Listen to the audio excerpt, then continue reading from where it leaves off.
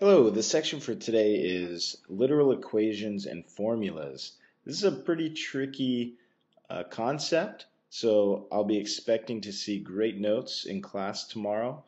You'll need good examples for yourself so you can refer back to them constantly as you're working on the problem set.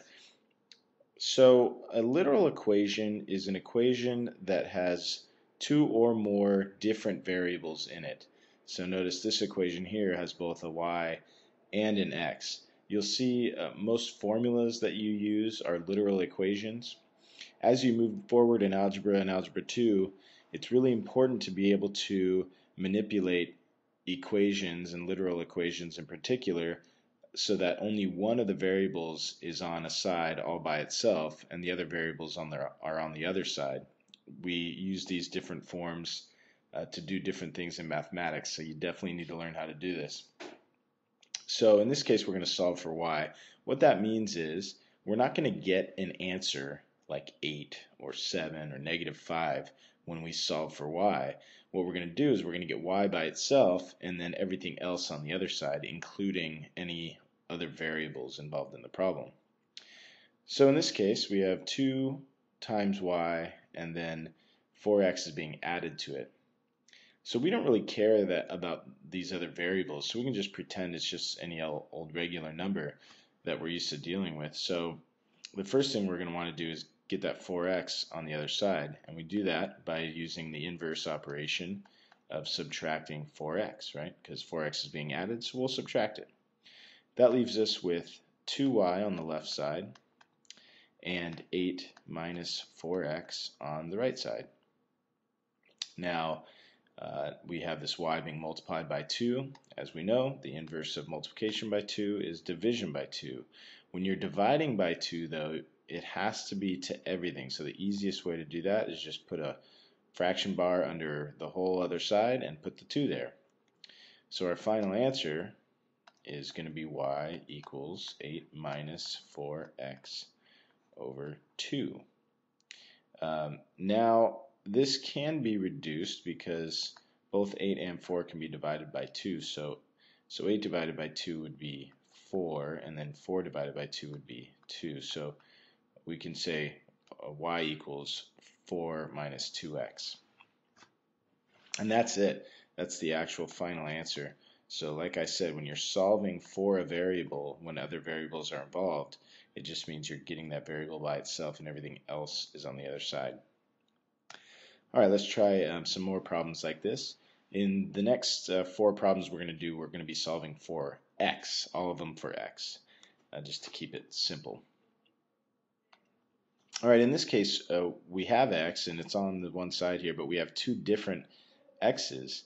When that happens, we need to combine them. So let's see how we're going to do that. We're going to use the distributive property, which is kind of the reverse of the distributive property. So I'm going to put an example of it that you've used before. So if we had something like 5x minus 2x, what you can do is 5x minus 2x is 3x, right? And so what's happening is you're actually factoring out that x and doing the 5 minus 2 and then putting the x back, right? So we're going to concentrate on this thing right here. So when you have a term with an x and then you're subtracting a term with an x, you can just take the coefficients and set them aside in the parentheses here. So here the coefficient of this is a 1. Remember, whenever there's no coefficient, it's a 1.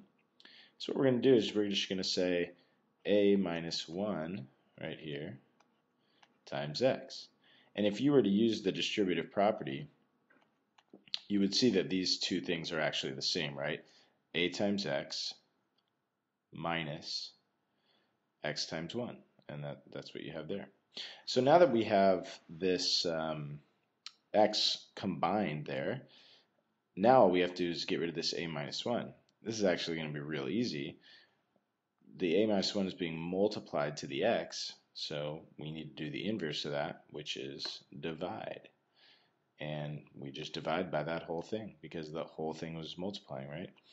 And so we do that on both sides as usual. And the a minus 1s are going to cancel out. And and leaving us with x equals c over a minus 1. There we go. We have solved for x.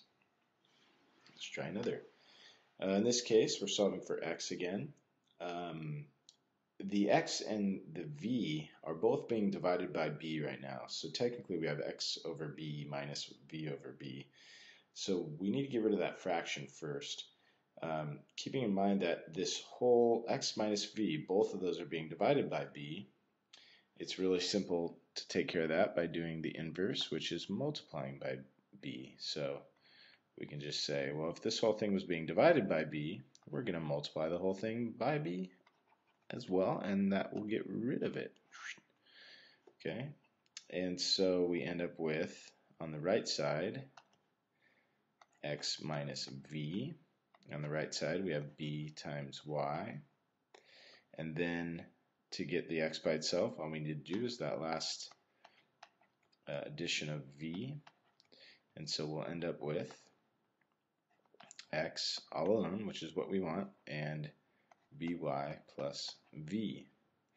Usually when we're solving for something, we put that on the left side, so I'm just going to flip this over to the left side here. And that's our answer. Let's keep going. I got two more. Here we have 1x, which is nice. This is actually one of the easiest ones we're going to do. All we have to do is get rid of this division by a. Simple. To get rid of a division by a, we multiply by a. Both sides, as always. So the a's cancel out here, leaving us with an x. So we're already done with that side. And over here, remember, this is kind of like saying a over 1, and so simply it's just ay over b. That's it. Simple. One stepper. Let's go to another. So now we have, this is a little more complicated. So we have an x here and an x over here. So we're going to need to get these on the same side, and we're going to have to combine them. So this one's going to be much more exciting. So first of all, we need to deal with this distributive property situation, because this x, not only is it being subtracted by b, it's also being multiplied by 4. And it's not going to help to divide by 4 here, because then this x will be divided by 4, and we're going to have to deal with that. So first thing which we can do is distribute. So 4x minus 4b equals x. Alright, that's a little cleaner now. We've gotten rid of that parentheses there. Now we need the x is on the same side, so we can subtract x from both sides. A lot of people are concerned when they do something like this, because that would leave a 0 on one side. That's totally acceptable, so don't worry about it. We have this equals 0, right? Now we're actually really close, so it's not as hard as I originally thought it was going to be. So remember, 4x minus x was 3x. We have this minus 4b. So we're just going to add 4b to both sides. Now we're left with 3x on the left and 4b on the right. And now it's as simple as dividing both sides by 3. And we get x equals 4b over 3. All done, because those canceled out. Alright, so remember, if you need to, rewind the video and make sure to have good notes, because you're going to want to use these for examples for yourself as you're doing the work tomorrow. Thank you.